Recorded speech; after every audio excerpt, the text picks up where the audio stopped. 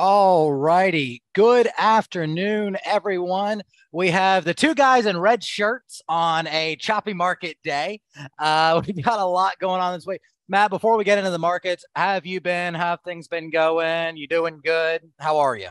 Yeah, no, can't complain. Was at a conference last week in Boston, my hometown. Always like Ooh. to go up there.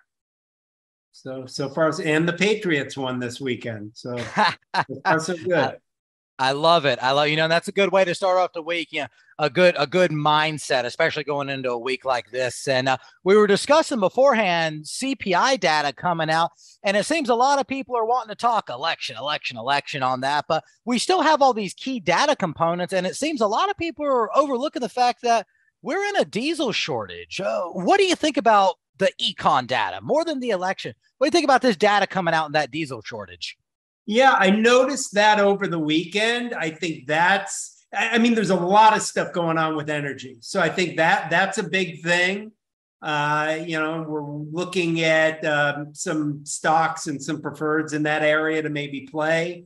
We weren't the only ones, unfortunately, and what I was looking at ran up a little bit. So I'll wait for it to come back down before I get in. Then I also, speaking of energy, noticed, a couple comments from Biden, one about coal and the other about no more oil drilling. So some real interesting stuff going on with energy, and really do think that traditional and alternative energy and the things that are surrounding it, the EVs and the charging stations and all that. I think that's where a lot of the action, long or short, is going to be in this market. So, throw in some news and it makes it even more interesting. I can agree with you on that too. It seems that I'll say this diesel shortage is at both a detriment and an opportunity for the EV company, because one, they got to have diesel to get those components to build the EV vehicles until we get to that area. But on the EV side of things, if we are coming into, how should I say, more regular shortages on both gasoline, distillates, all of the usuals out of the barrel there, this is the opportunity for them to step in and say, hey, we can relieve that stress. But let's say we do flip on Tuesday with everything coming through. Do you think we're going to be in an environment to allow for the government subsidies, to allow Rivian, to allow EVgo, the rest of these, to actually start to step in to the transit space and be able to relieve that diesel stress? So I don't think so. I mean, everything that we're seeing, and I think everyone is seeing, is more of a red wave. Hence the red shirts, I guess, There we go. Yep. that we're wearing. So really looks like more gridlock than anything else. If you've got Republican Congress, Democratic president, chances are not a whole heck of a lot gets done. So, and that brings up a question. Steven's been talking about it. I've had some other people talk about that gridlock coming into the markets. Traditionally, the markets tend to be okay with gridlock. At least we kind of know where things are. Do you think that's going to be the same aspect, since now we have so many people that are, well, they're not Wall Street professionals overall. They've never been into a real trading gridlock environment. Do you think that old notion is still going to hold true as if we do move forward into gridlock? Yeah, see, I think gridlock is going to be fine with the market. And these days, more so than maybe other times, just from the standpoint that, to me, it's all about the Fed.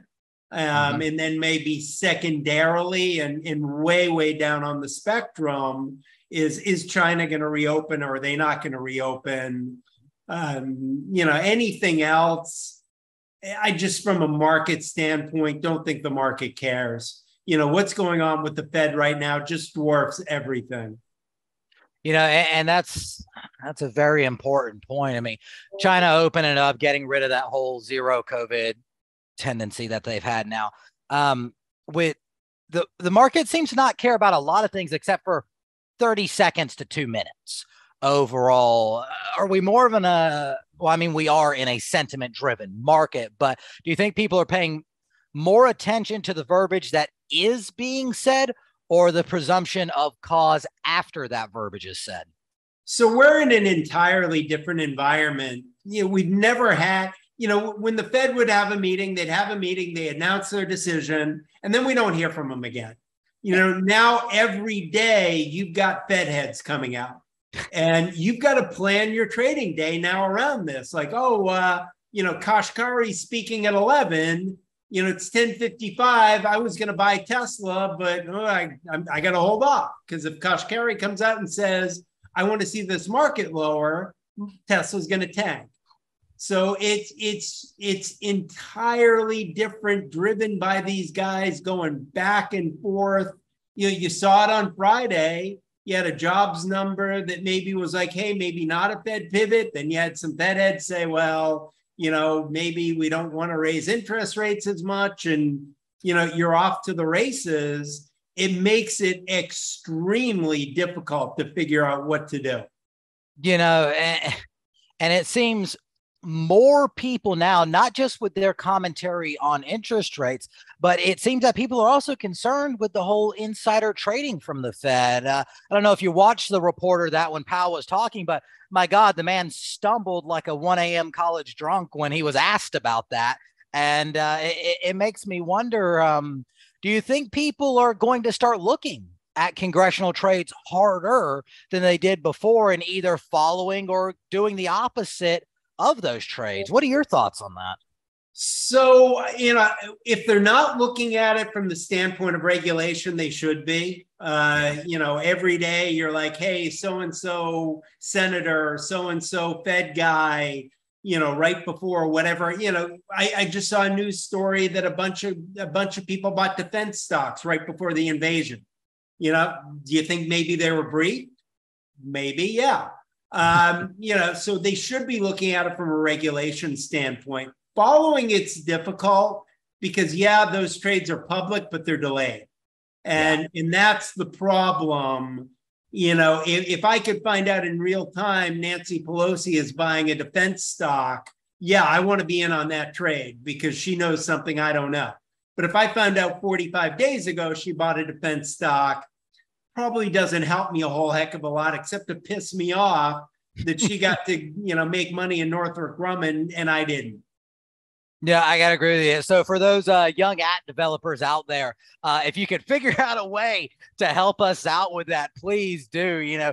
Heck, I'd pay a good shiny penny to figure out what they're all doing on that aspect. And with the delay on information, Matt, right now, where do you think is for lack of a better term, the healthiest place that people can go to get good information that they can transcribe into not only their trading, but their long-term ideas about the markets? I mean, typically with the Republican sector of things, we see a little bit more friendlier business environments, and that's historical knowledge overall. But right now we have such a fast access to all types of different information, to the point of even where Bloomberg, Reuters, the whole gambit of it are having to make redactions 5 to 10 minutes later. Well, that's cute, but as soon as that news hits the market, trades have already been placed in on that. Doesn't matter if it's an algo or an individual. So in your opinion, I mean, how can we cipher through the bullshit?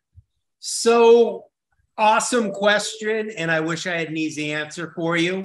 Yeah. Wall Street's no help. I mean, how often do you see, XYZ announce bad earnings, they're down 30%, and Goldman Sachs and Merrill Lynch downgrade them from strong buy to sell? It's like, thanks, but maybe the day before you should have done that. Financial media, you're talking about reporters writing, quoting people. You don't know what the people they're quoting have an axe to grind.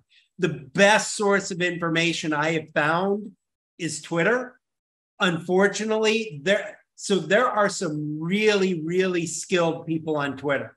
And we use it. I mean, every day I've got a watch list. There's only so many stocks I can watch. So there are certain people on Twitter I follow, and, they may say, hey, I'm looking at XYZ. Okay, that might prompt me. I'm going to look at XYZ. I'm not going to buy it because you're buying it, but, I can't watch everything. If you're trying to watch everything, you're watching nothing. So I think really it's educating yourself about financial markets so you can kind of sift through the bowl, and then finding some really, really good people on Twitter to follow. That to me is the best source of, quick information. Okay. I don't want you to give away any trade secrets or something, but you got one person you'd recommend for people to follow on the Twitter? Let me give you two. Ooh. So there's Miss Izzy, I think is awesome. And then there's Special Situations News that I think is awesome.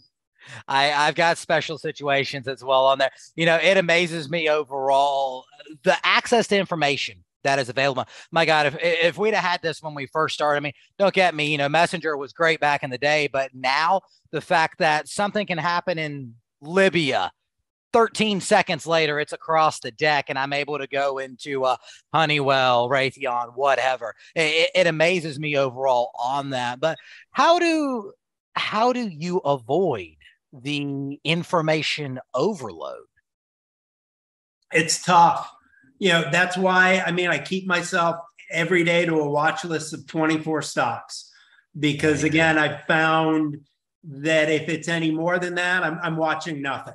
I'm missing, I'm watching my 8th screen and I'm missing something on my first screen. And then it's tamping down my information sources to what I got going on. So, I'm hooked into Miss Izzy's Discord. I'm hooked into Special Situations Discord. There are a few other people I follow on Twitter and I'll look at that stuff. And that's it.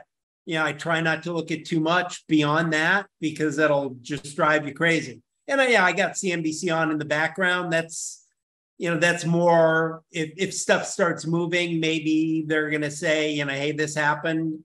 Usually it's muted because Twitter will tell me something's happening before CNBC is. Yeah. And it's CNBC, the rest of them, they're nice for broad base, but at best, there's typically a 5 to 8 minute delay. On average, it's about a 10 to 15 for those that are unaware on that.